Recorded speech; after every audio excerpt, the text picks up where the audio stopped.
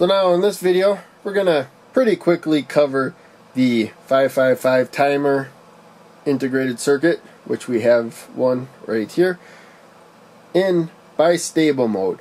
So the 555 timer is wired either in a bistable mode, monostable mode, or astable mode. So we're just going to cover the bistable mode in this video. So what that means is right now we have what happens with this circuit.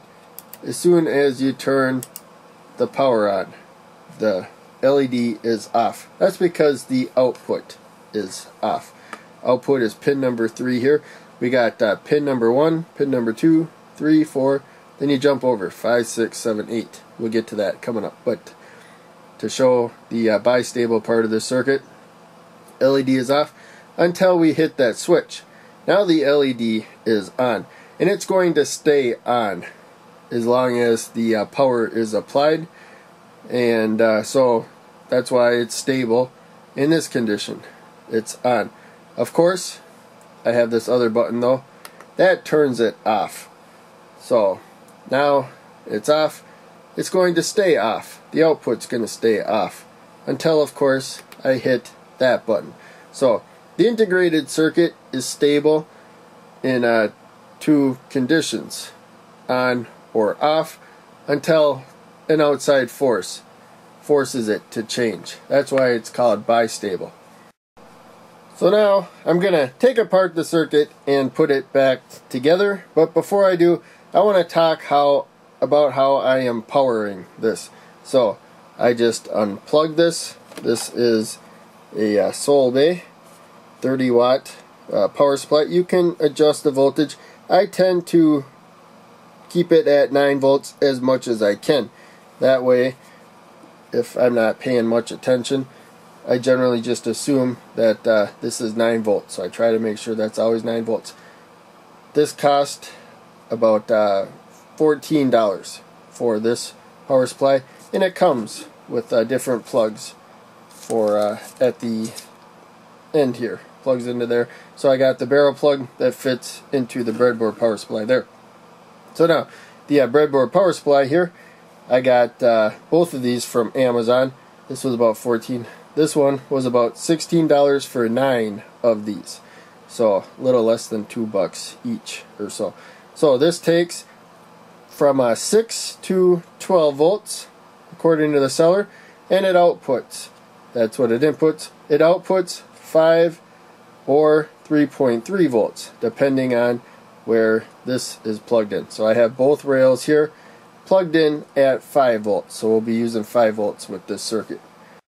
So for the circuit itself, let's begin by looking at the 555 timer. So there you can see the Texas Instrument logo, and right there at the bottom it says NE555P. So if you want all the details on this component, do a Google search of Texas Instrument 555 or NE555P datasheet, and it'll give you all kinds of information about this and other 555 timers by Texas Instrument. And now moving along to the wiring. Also, I want to mention I did plug this back in so that I don't hit the button later on wondering why it's not turning on. A lot of times when stuff doesn't turn on because you forgot to plug it in. So in any case, it's plugged in, but it's set off. So we have these 2 jumpers here to begin with.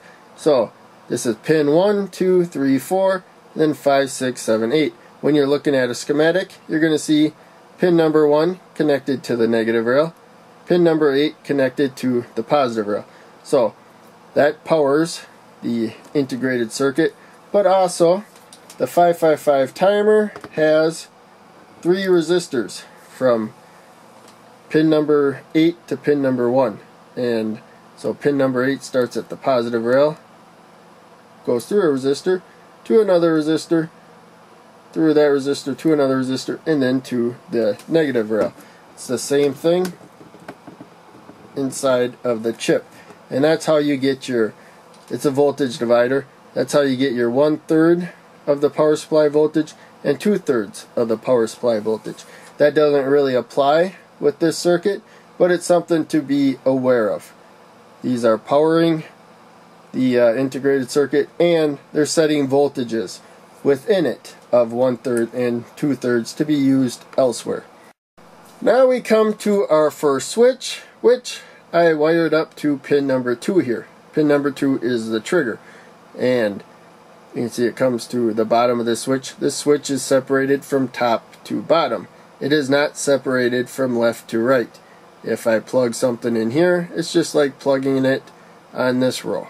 So make sure you keep it separated the right way. These particular ones are top to bottom here. And then that comes to the negative rail. So when we press this switch, we will give a negative pulse to the trigger, and that will trigger the integrated circuit. And so we want to prevent false triggering. So I have here a 10 kilo ohm, 10,000 ohm resistor. We're going to plug that one end into the positive rail. Try to line these up here. And plug in the other end to that row where the trigger is. So what this is going to do, it's going to keep a positive voltage of 5 volts here. Very little potential current though. But it keeps a positive voltage of about 5 volts at the pin, and that keeps it from doing anything.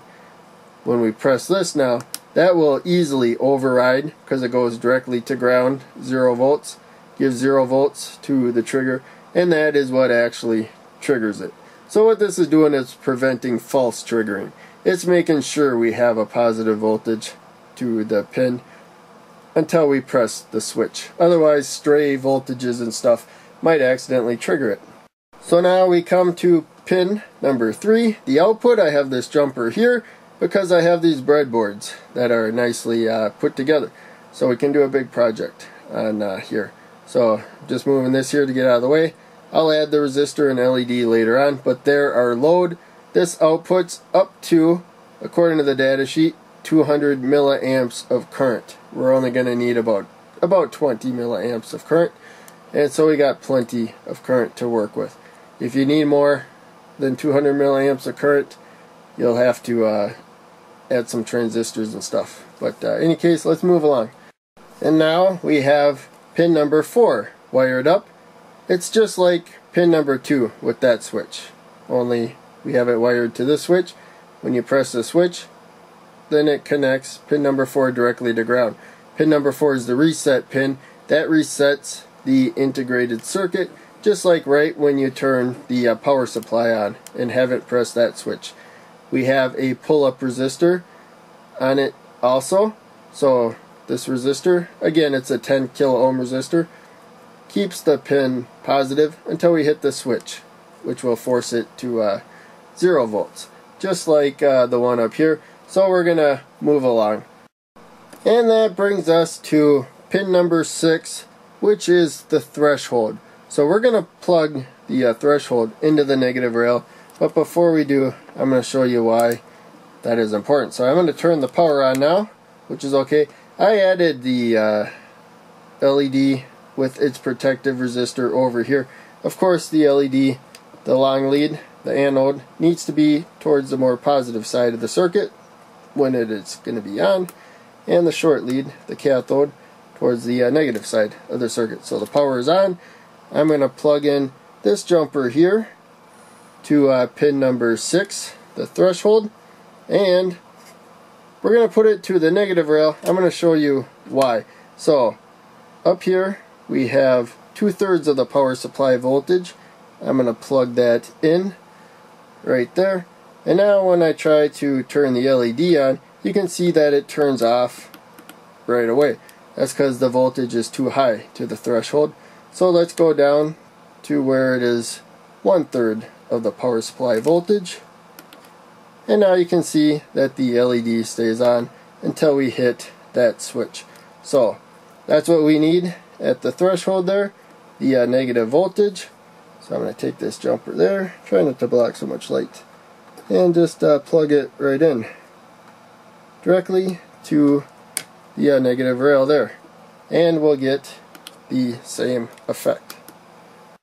And to finish off the circuit, we have this capacitor here to pin number 5. So this is actually as you saw, the circuit was working without the capacitor just fine. So it's an optional capacitor, and it makes the integrated circuit more reliable, though, when a voltage spike might throw things off. That kind of balances out. And so this is a 0.01 microfarad, same as a 10 nanofarad capacitor. Usually you'll see though 0.01 microfarad on the data sheets and stuff. So that comes to pin number 5. Pin number 7 up here, that's the discharge pin. So if this were a timing circuit, there'd be a capacitor that's plugged to the threshold pin and then to ground.